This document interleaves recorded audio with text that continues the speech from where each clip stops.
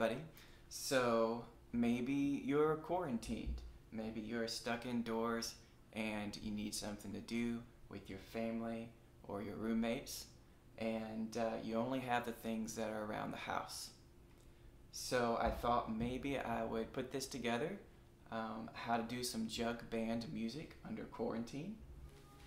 Jug band music is a form of blues from the 1920s with a lot of interesting aspects, but one of the things it's known for is its use of homemade instruments.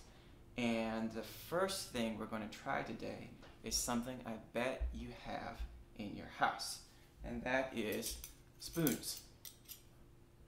Now here I have two ordinary spoons. You might have seen somebody play a pair of spoons like this, which has been attached by this nifty little handle, and that's a really good way to start.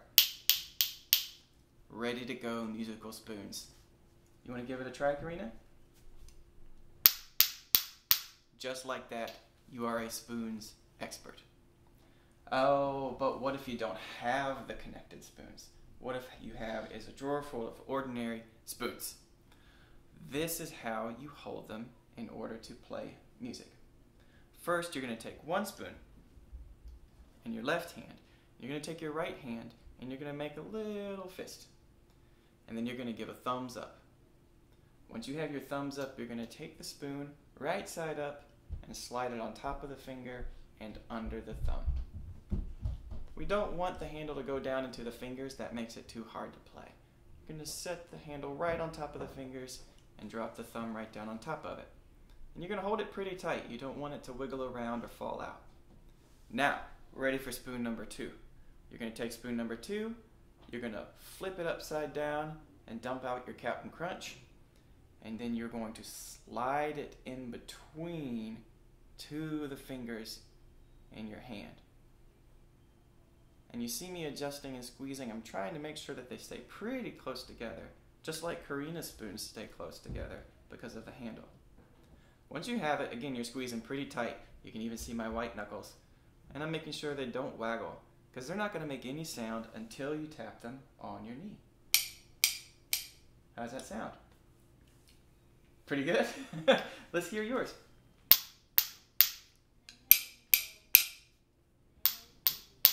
Great. Karina and I are already doing a rhythm. That rhythm goes bum bum bum, bum bum bum, bum bum bum. Nice. So when I play the spoons, I like to use a rhythm that Pete Seeger called the bum ditty. And the bum ditty is a rhythm for banjo players. And he called it the bum ditty because it sounds exactly like when you say the two words. That's right, bum ditty, bum ditty, bum ditty. It's one long note followed by two short notes. And you'll notice I got my two short notes by going down and up into my hand. So let's try that, Karina. Can we go bum ditty, bum ditty, bum ditty, bum ditty, bum ditty, bum. Really good. Can we try a little faster? It sounds like this. Bum ditty, bum ditty, bum ditty, bum ditty, bum ditty, bum ditty, bum ditty, bum. Nice.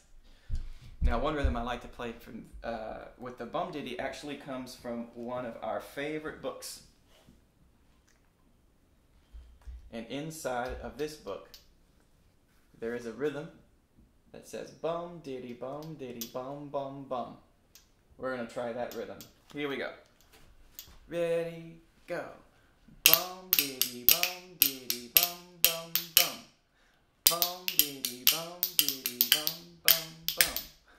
Bum ditty, bum ditty, bum bum bum. Nice. So now you've got the bum ditty down. You can play the bum ditty, bum ditty, bum bum bum rhythm.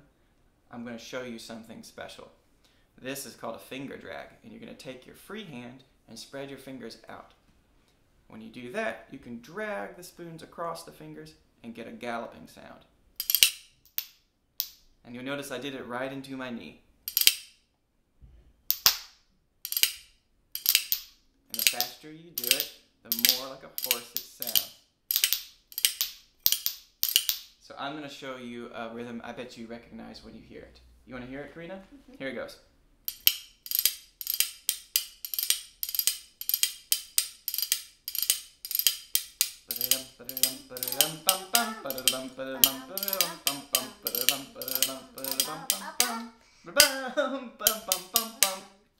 Pretty good? Yeah. All right. So now you have spoons, you know how to hold them, you've got your bum diddy rhythm, and you have your finger drag. Have fun putting them together in any order and making some music around the house while you're stuck in the house. Have fun.